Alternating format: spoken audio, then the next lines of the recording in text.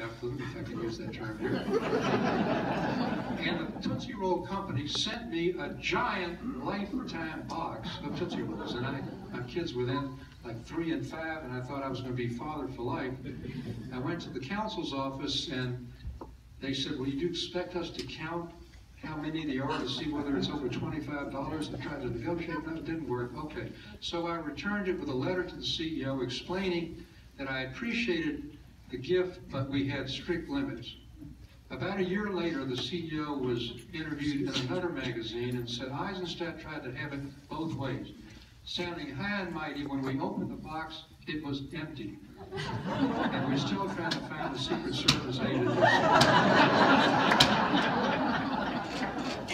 This Southern president, listen to this please, this Southern president appointed more women and African Americans than all 38 presidents put together.